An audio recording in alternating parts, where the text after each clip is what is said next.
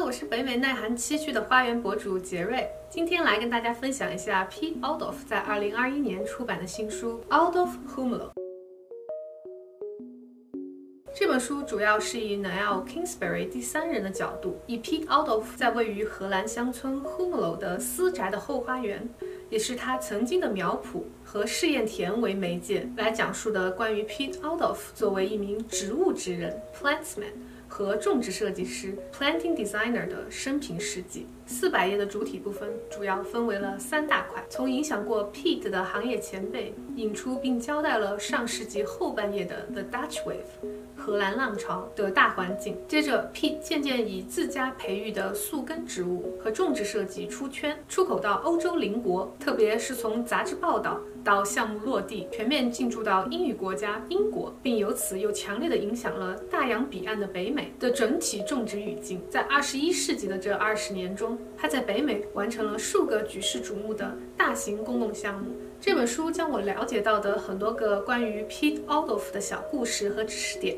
一个个的串了起来，将 Piet 过往的书籍、各国作品也都言简意赅的整理了出来。如果你跟我一样是 Piet 的脑残粉，或是很好奇顶尖的植物职人的职业生涯发展故事，那这本书一定要收入囊中了。行文开篇，作者就提到了 planting design 种植设计是一个历来有点被低估的技能和行业，全球如此。我想各位同行们一定非常有共鸣，并且这一行中能够出圈，或者说是家喻户晓的行业明星的屈指可数。每个园林人都在课本上学习过，包括活跃在1900年代前后的英国代表人物 Gertrude Jekyll 和活跃在整个20世纪的巴西代表人物 Roberto Marx。那么活跃在20世纪末至今的荷兰人 Piet Oudolf 不仅一定榜上有名，而且对提高整个行业的可见度和大众声誉起到了至关重要的作用。而 Piet 所属的 The New Perennial Movement 的大背景有3大主要宗旨：强烈的自然主义审美、可持续以及创造生物多样性。高县公园那一集我就有提到过 The New Perennial Movement， 这个运动的别名就叫做 The Dutch Wave，荷兰浪潮。那么既然是浪潮，就肯定不只是一个人。这本书提及了很多在这个运动当中对 Piet 也是产生了深远影响的行业前辈，比如算得上这个浪潮鼻祖的德国人 Karl Forster， 在2战前的1900年代初，在当时流行以色块为主题的园艺实践当中自成一派，开始在自己的苗圃当中研究起蕨类和观赏草这类更具有内敛美的植物。这无疑为观赏草成为今天的种植界 C 位埋下了伏笔。又比如书中插播的这一位 Tonter Linden 老爷爷，既是画家也是园艺师，随手搜到几张他在自家花园里作图的照片，是不是已经很想让你去他的花园里一探究竟？据说他的园艺水彩画卖得很好，开放花园里也经常游人如织，因为他的风格和种植理念比起 Piet Oudolf 来说更容易被大众所理解和模仿。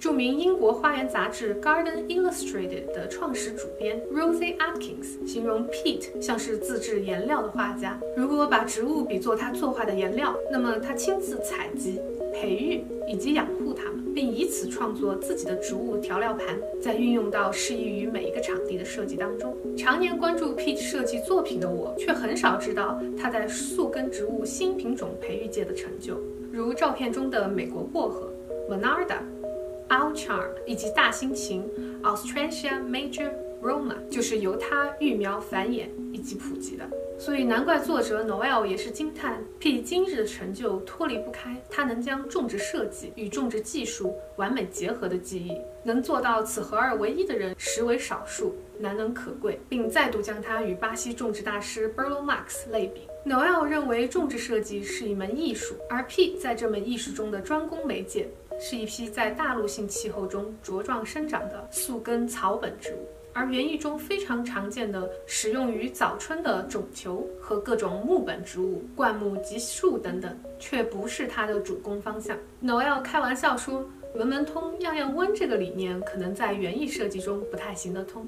我看倒也不一定，但对于 Piet 来说，他的专注确实成就了他独树一帜的设计风格以及极高的辨识度。再来看 Piet 的选植物原则，首先花和叶的比例一定要恰当，比如皮欧尼、芍药，典型的大花植物，是先切花界的宠儿，但你就很少会在 Piet 的设计当中见到。这也其实回到了最早我们所提到的内敛美。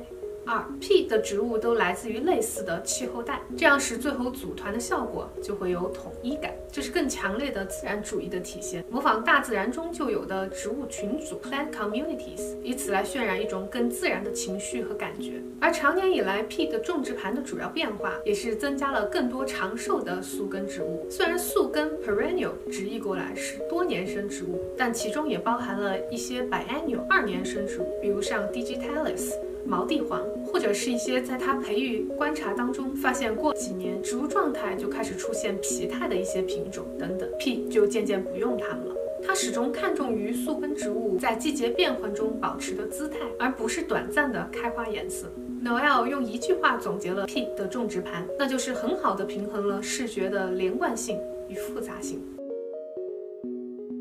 不仅作品横跨几大洲， Piet 的书籍也被翻译成多国语言，在多个国家出版。他并不吝啬分享自己的设计图纸，比如在纽约曼哈顿南端的炮台公园 The Battery 在制作游客浏览守则的时候，他就大方拿出了自己的设计平面原稿，园方还好意提醒他，这是会被高清放大发放给广大民众的资料，问他是否确定要这样做。他说没有关系，我的设计是在不停变化的。作为行业大佬，这其中当然有对于自己业务能力的自信，但同时也在让我感叹，园艺界真的是很暖很不卷的一群人，让我联想到 Flora Flower Farm 的主理人 Aaron 经常提到 abundance 这个概念。他相信这个世界有足够的蛋糕分给每一个想要的人，这也是他出来做鲜花农场教育，分享自己农场经营秘诀的初衷。这也是非常打动我的点，相信可能跟我一样是在同辈的竞争与防备中长大的各位会跟我有共鸣吧。回到 Piet 的设计当中，不得不提他对 structure 结构性和 filler 填充植物的运用是很特别的。比如在花艺中，如果我们要制作一束丰富而有趣的花束，你需要大量不同形态的吸睛花 focal flowers 和少量的填充花材 fillers， 一般是不起眼的小花或各种绿叶来作为陪衬。如果把传统种植比作制作这样的花束， Piet 就是完全相反的做法，短暂的季节性花色才是少量填充，而占比70%以上的中流砥柱 structure 都是长寿且更具有内敛美的植物。在空间的铺排上，它也很巧妙地制造出一种和谐统一但又耐看有趣的效果。相信很多人都想学习一些 Piet 的设计小技巧，来运用到自己的花园、自己的设计当中。Hummelo 这本书也在最后章节见缝插针地试图总结了 Piet 在不同阶段不断进化的设计技巧，从 block planting 搭配 scattering， 进阶到 intermingling 搭配 blending， 再升华到 planting in layers 和最近几年他在北美项目中广泛应用的 matrix planting。这些技巧具体是什么意思，就有待你们自己去书中探寻了。我也想找时间去好好读一读 Piet 之前出版的几本书，感觉才能更深入地了解他的这些技法在具体作品当中的应用。有机会在之后的影片再来分享吧。另外，结尾前的彩蛋是Piet 在2010到2020之间一个很重要的项目是位于特拉华州的 Delaware Botanic Garden at Pepper Creek， 这是一个完全由民间草根组织规划、策划、筹款、建立并且维护的公共植物园。其主打区域就是邀请 Piet Oudolf 亲自设计的2.5英亩的草甸花园。我也是在这个植物园开门之后就有所耳闻，而它离费城只有大约2小时的车程。我今年的愿望就是希望能够去实地看看，或者参加他们的园艺志愿者活动。如果你也对这个感兴趣的话，那就先关注起来吧。我们下次见。